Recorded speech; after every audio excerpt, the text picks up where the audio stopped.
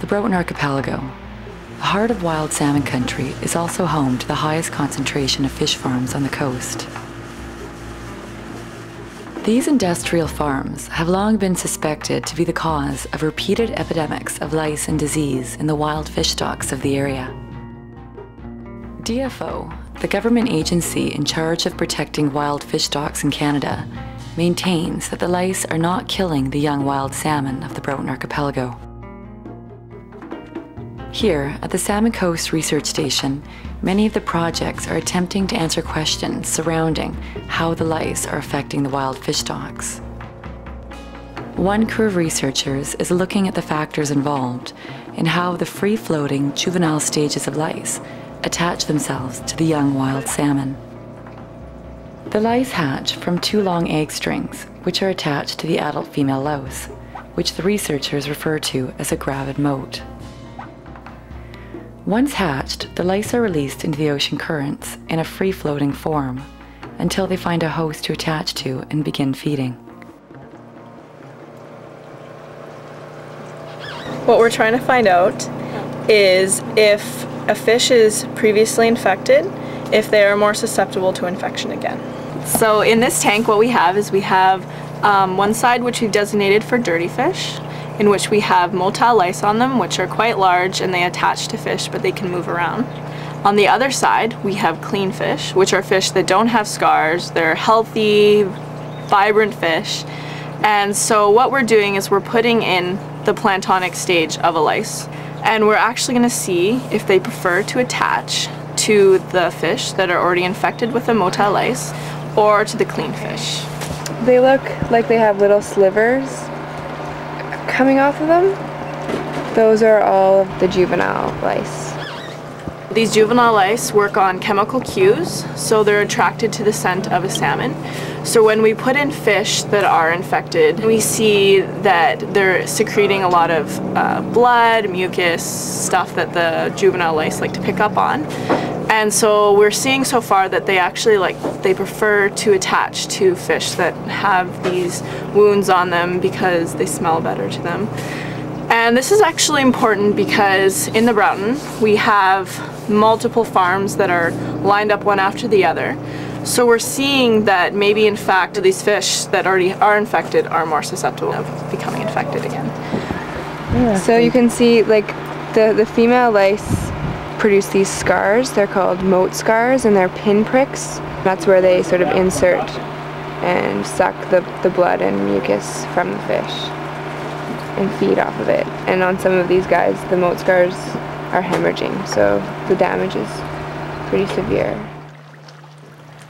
On this morning, Ashley and Christy are surprised at the harm one female louse in particular has caused.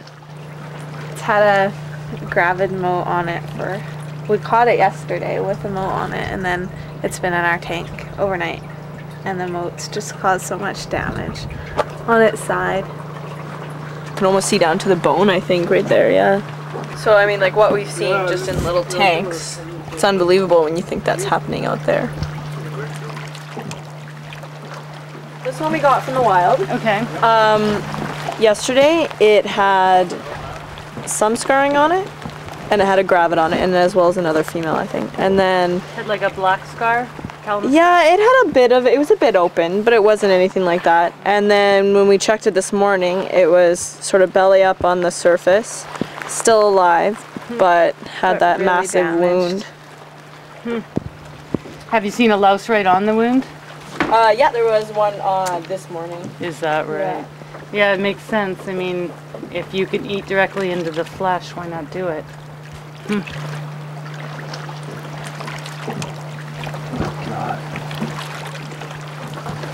Yeah, I know. It can't be a fish eating it. And they had another one like this, looked pretty well the same. Yeah. Huh? Eating them alive. Yeah. Yeah. You imagine those fish disappear a lot quicker out in nature. Yeah. Yeah. Long before that. It really reminds you how voracious these females are. Yeah. You know, they need those nutrients to produce these egg strings, and it really shows when they chow down on them like this. The suffering of the fish in their experiment had obviously affected Ashley and Christy. It seems to me that one of the things that happens to the researchers here is that they develop a deep appreciation and respect for the area and its inhabitants.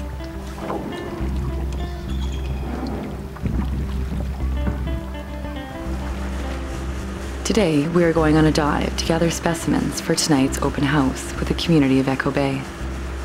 On our way to the dive site, we are accompanied by dolphins.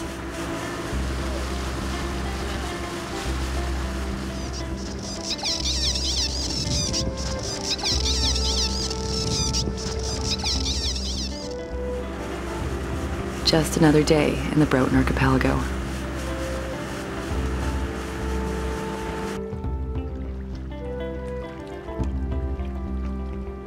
During the dive, I realized once again how much life there is down here that we don't see. And when I see how many of these creatures are feeding on the nutrients carried to them by the ocean currents, I am again reminded of how essential it is that we find a way to keep these waters clean.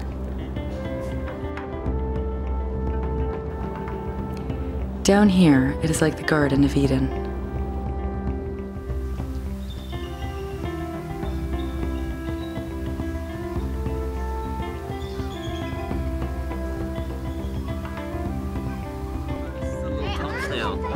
Hey, look at this clam. Yeah. Yeah, beautiful shells on the top. Look at that. Variety or different species. What's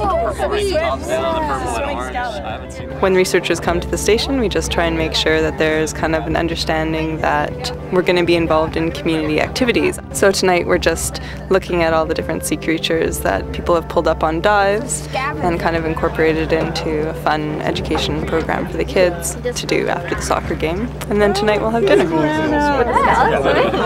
that an eel? It's a gunnel.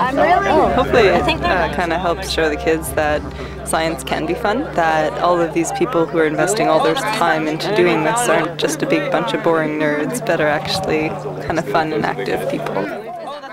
Fun nerds! We gotta have more, healthy geeks. Just look at the world around you, right here on the ocean floor. Such wonderful things around you. What more is you looking for? Whoa, under the sea, under the sea. Darling, it's better down where it's wetter. Take it from me. Up on the shore they work all day. Out in the sun they say.